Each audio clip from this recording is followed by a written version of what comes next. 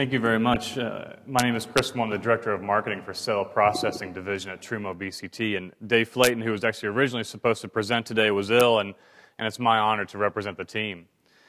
So a couple of things. First, let me introduce Terumo BCT. We are the global leader in blood component, therapeutic apheresis, and cell processing products.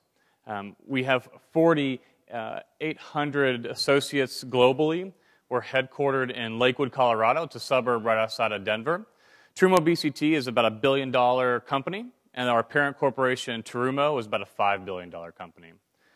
And the corporate mission, frankly, reflects why we've been so successful over the years. It's innovative products and high-quality products themselves and high-quality services. And so when this opportunity to speak came up, we asked for some feedback on exactly what do people want to hear about from Terumo BCT. And we listened to that feedback, and ultimately it was, how do we get the automation that we have to everyone to enable whatever process that they're working on? And Terumo, because its history is more in the blood side, this market represents really unique challenges. And because of that, we had to introduce some really unique offerings. And so I'm going to talk a little bit about that, but before I get into that, I do want to touch on the automation that we, in fact, do offer. And the MaxCyte presentation actually represented two of these platforms. So in cell collections, we're known for the Cobe Spectra. It was on the market for a long time, the Cobe Spectra apheresis device. Recently, we launched a Spectra Optia apheresis system. In cell washing and collection, we have the Elutra cell separation system. It's very well known for monocyte enrichment. And the 2991 cell processor, which is very well known as an open cell washing platform. And then in cell culture, and I'll spend, frankly, most of my time talking about this, we have the quantum cell expansion system. We also have 3 sterile connecting devices that help keep processes closed. So let me get back to that point I made earlier about how do we get the automation that we provide to the most number of people that need it in the most unique situations. And you come back to the question of manual versus automated. And frankly, it's a no-brainer that automation at the right time makes the best sense, right? Manual is very tech-dependent, it's very difficult to scale, and introduces very complicated regulatory and quality risks. But what's interesting about that is the best time to adopt that automated platform or to convert a manual process to an automated platform is in early stage clinical trials. Because doing that early saves you a technology transfer fee, the technology transfer effort, if you will, and which oftentimes can lead to extended times to commercializations. But what's unique about that is, although the best time to do that is in early stage clinical trials, that is the most difficult time to do it. And why is that? Because frankly, you don't have the money. There's not enough volume to justify the expense. And when you go out to a reference organization or a CMO, they don't offer the automation. And so a gap exists. A gap exists in this process. At the time it's most important to adopt the automation, it's not available. And so Terumo BCT, based on the feedback that we had in coming to this event, we can fill that gap. These are some of the ways, some of the options that we have that allow our platform to be worked into the process. And the needs in the early stage clinical trials are very different than the needs in the late stage clinical trials, and especially commercialization. And in early stage clinical trials, we actually have our own applications lab where if you have a manual process, we can do a proof of concept. So you can send us material, you can send us the SOP, and we'll optimize and see what is it that our automation can provide to you. So what will the result be as a result of adopting our automation? If you don't want to send us the material, you don't want to share SOPs, that's fine. We can do on-site evaluations. And then one of the things that we hear is that, hey, this works great. We've optimized great results. We want to use the automation. But frankly, we have one phase 1 clinical trial. It's a very small number of patients. I still can't afford to buy this piece of equipment and then have it in my laboratory for the next 3 years until I might need it again.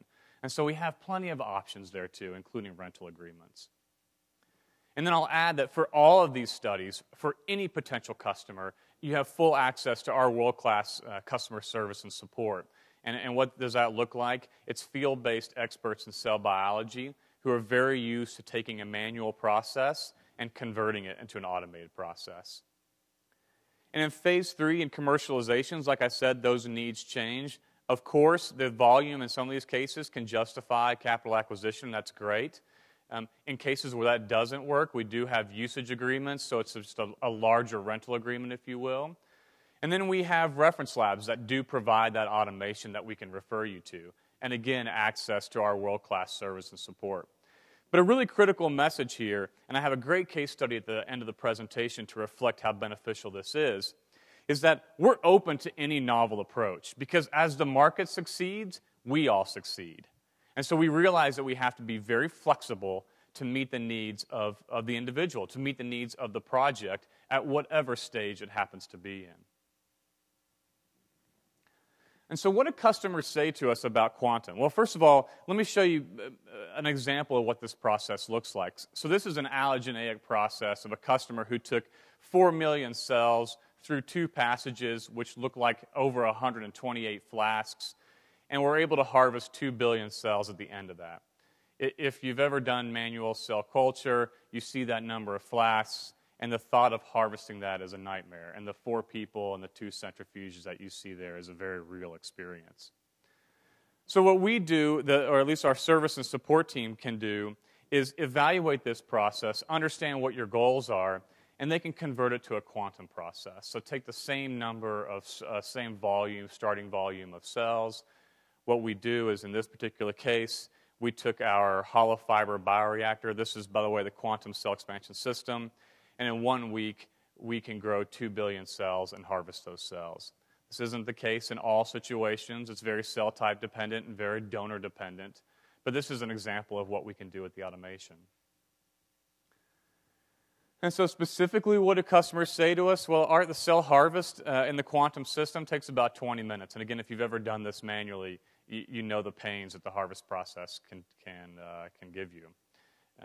Secondly, think of the quantum as a clean room, a biosafety cabinet, and an incubator all in one. So when you have that many flasks, the amount of space you need in the clean room is enormous. The number of open events that you have are enormous or significant. And quantum doesn't need that. It's a closed system. We're also told that the labor savings, we see a 70% labor savings as a result of that, which can be translated in one case study that we have available into a 40% reduction in cost. A couple benefits of that. One is the hollow fiber bioreactor provides a lot of surface area and a very small footprint. And secondly, the growth characteristics and the growth kinetics that we've seen out of the quantum system is equivalent to that, to the manual process. And we have a lot of data and a lot of publications available actually on our website, free for download, so you can review the different cell types that we've worked with. So, of the platforms that we offer, they're used in multiple different markets. Cell therapy, we've been very successful in. Immunotherapy, the Cobe Spectra and the Spectra Optia are very successful in, as is the Elutra. But what's very exciting, and I think is a critical message to represent here, and I think the essence of this meeting, is the partnership and the benefits of those partnerships. And as we look at gene therapy, we actually had a partnership with UC Davis and Gerhard Bauer's lab at UC Davis. And we looked at what can the benefits of the quantum system bring to virus production. And it's very exciting. This is actually the first time we've unveiled some of this data, and I'll share that with you. But first, let me tell you how it works. So viral DNA is introduced into the quantum system, into the host cells. So in a typical situation, it's actually the cells that you're interested in. So we harvest the cells into what we call a harvest bag. In this situation, we're actually interested in the byproduct of those host cells. So we're interested in those virus particles. And so we can harvest those as well. And when we did this, the preliminary results from, again, Gerhard Bauer's lab at UC Davis was that in these preliminary experiments, we were able to get a 1,000-fold increase in virus particles harvested from the quantum versus compared to the manual method. And so this is enormous. This is a huge advantage. Again, a great example of partnering and a great example of how automation can bring a lot of benefits as somebody prepares for phase 3, phase 2 clinical trials, and absolutely commercialization. So we have data ongoing here. We should have a full publication available next year that we're very excited about. And actually, if this is something that is of interest, Dr. Jim Belzer, who's in the back of the room, works for Terumo BCT, and he was a member of the team who worked on this at UC Davis. And he can walk you through exactly, what we can do on the quantum system to facilitate your needs. So in summary, Terumo BCT is significantly dedicated to this market. We have a lot of platforms that have been around for a very long time. We're committed to making this market work. Secondly, we realize that there are gaps in the access to automation. And unfortunately, the gaps in the access to that automation is probably at one of the most critical times to adopt that automation. And we have plenty of opportunities to fill that. We have plenty of plans to help you fill that. And again, we're open to any novel approach because success of the market means success of everyone. And then lastly, as I just mentioned, we've been very successful in cell therapy. We have internal research going on now in immunotherapy that we'll be excited to share a little bit later. And then as a result of a fantastic partnership with Gerhard Bauer and his team at UC Davis, we have some tremendous results showing virus production, significant results of virus production from the quantum compared to the manual methods. And Terumo BCT, as I mentioned, is a billion-dollar organization. Terumo, our parent corporation, is a $5 billion organization. So we touch a patient's life every second of every day. That's extremely important to us. It's a mantra, frankly, for Terumo BCT. And it's reflected in the quality products that we have and the quality of service that we provide. So thanks for the opportunity to speak today. My name is Chris Moore, and the Terumo BCT team has a table outside. We do have the quantum system.